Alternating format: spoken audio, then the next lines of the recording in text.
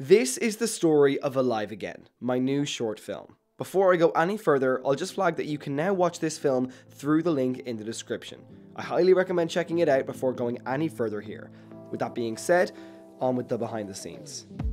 The date is the 11th of July 2023. I open my email inbox and see this.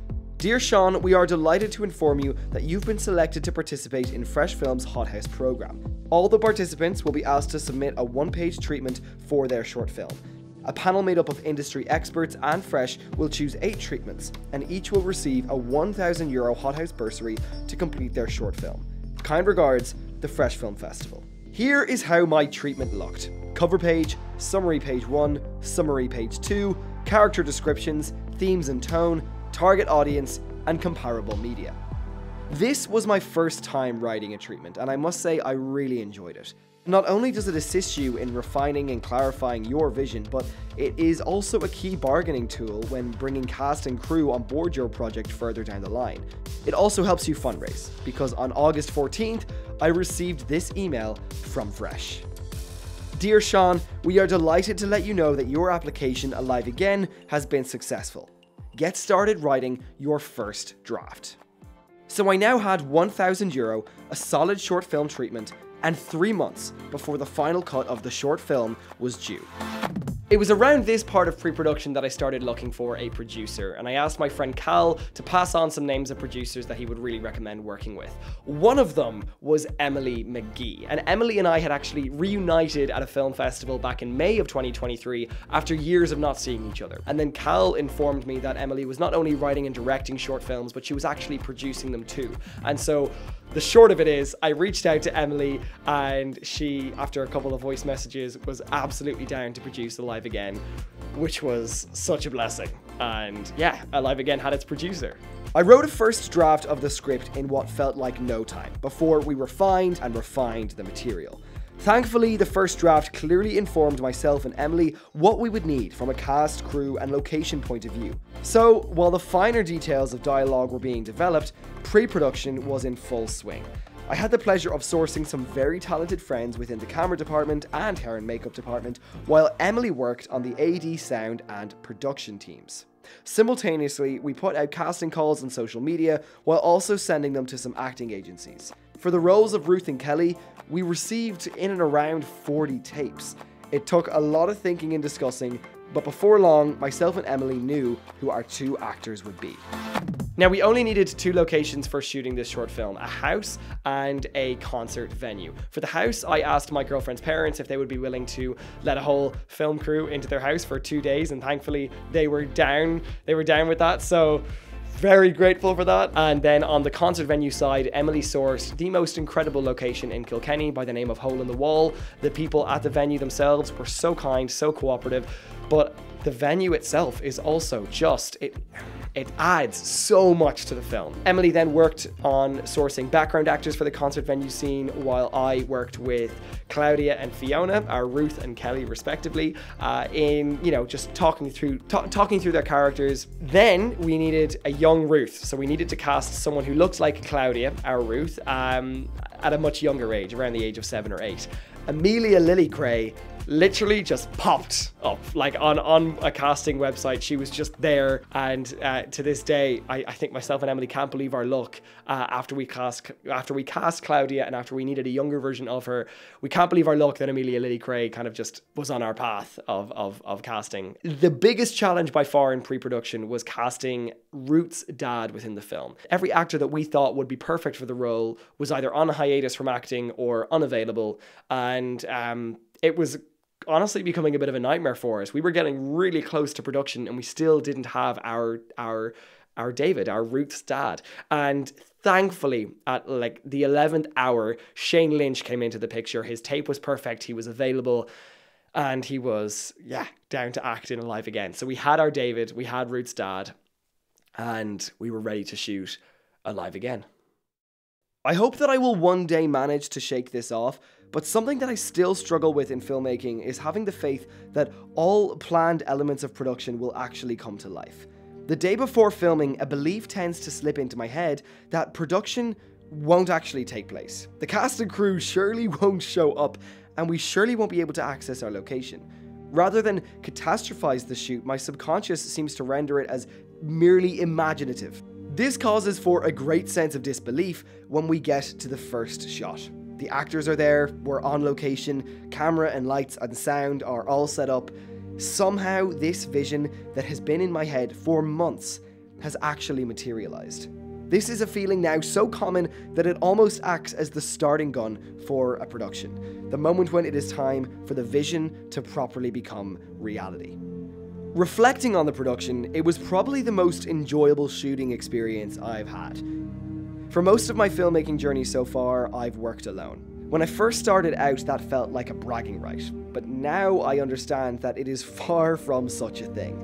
Running all elements of production can be very educational with regards to how the various roles in a film actually function, but in the long run, this lone wolf mentality will only hold you back, with the various production roles only acting as distractions from your primary focus, directing. So to have such a committed, knowledgeable and cooperative team behind the camera, from Killian on sound to our first AD Cleona, from our DP Cian and his brilliant camera and lighting team with Kira and Fiachra, to our PA Brian and hair and makeup artist Christina, my girlfriend, I had so much less to worry about. If I was to change anything about my directing on Alive Again, it would be my focus on the visuals. Now, fundamentally, I'm a very visual-leaning director, and so the quality of what's on screen will always be very important to me. But I do believe I'm still finding the right balance between directing visuals and directing actors.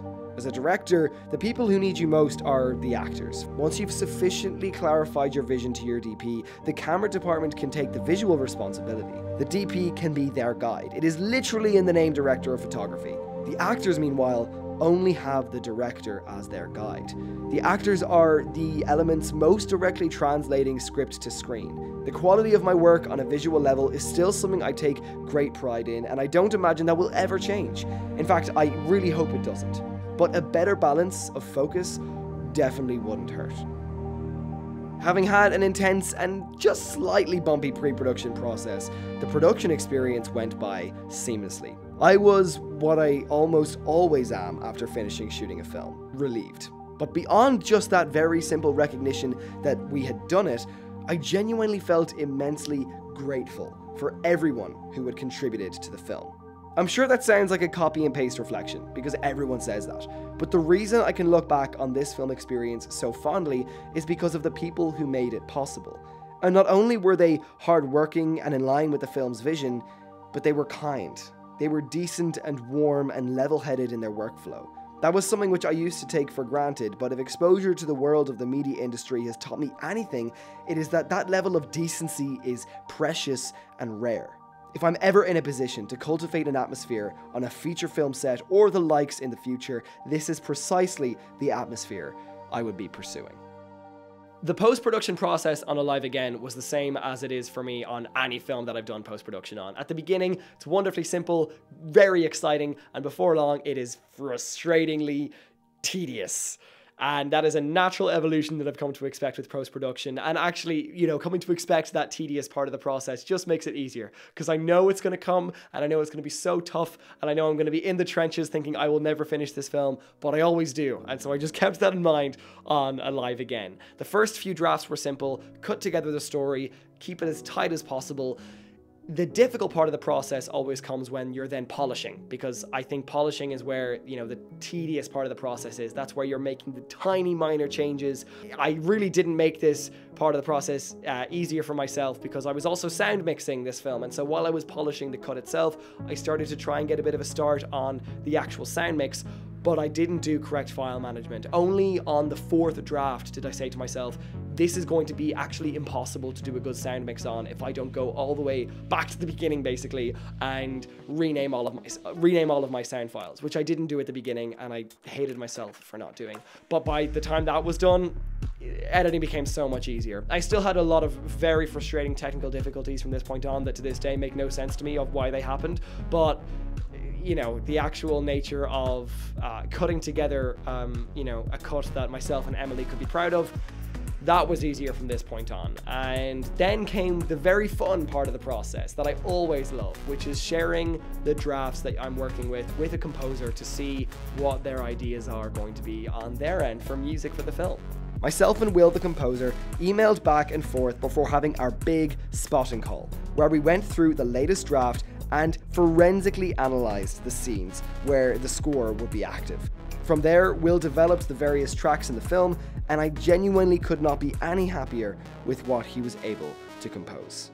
Having a solid cut of the film with a decent sound mix, rough grade, and nearly finished score, it was time to show the film to some people to gauge their reactions and see if there were any glaring misinterpretations that myself or Emily had been missing. As it turned out, there most definitely were. This draft of the film was leaving too much to the audience's imagination, causing them to fill in the gaps with elements that profoundly changed the meaning of the film. For example, a number of people thought Cal's character was Ruth's dead brother, which myself and Emily never could have assumed given our familiarity with the original story. This was fixable, thankfully, by changing the TV announcement to something more exaggerated and media-like, establishing Cal's character as a public figure. Up next on Stellar Stories, we have the brand new music documentary by Tom Gannon about up-and-coming singer-songwriter Hadley Kaiser. In this week's Stellar Story, we'll be speaking with yet another promising young artist, singer-songwriter Matthew Baker, as he talks about wanting to use his craft to make meaningful art. It was also fixable by removing the atmosphere of tragedy that had unintentionally developed within the film. Ruth's struggle is meant to be one of flat disappointment and discouragement, not one of tragedy. And yet, through the mix of a track within the score and some specific shots, an air of tragedy was being translated, which made the dead brother concept more viable.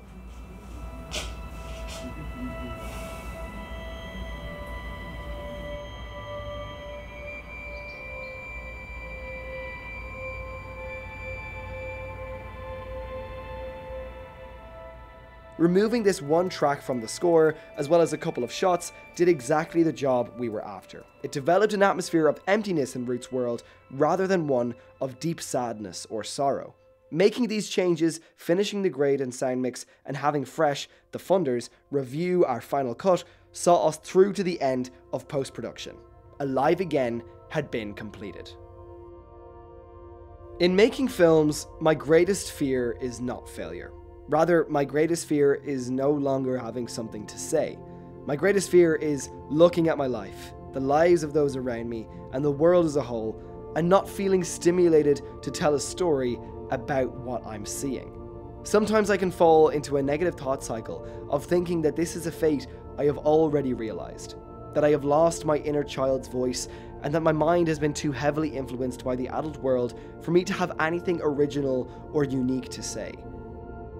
Alive Again proves to me that this is just a falsehood. I fear losing my inner child, and Alive Again tells a story that celebrates that quality in us all and proves how precious it really is. It tells a story of rediscovering that invaluable voice, feeling its warmth in its entirety, and hoping to never let it go again. So if I ever do meet such a fate, there doesn't have to be anything to fear. As Ruth proves, as this production proved, that inner child can always become alive again.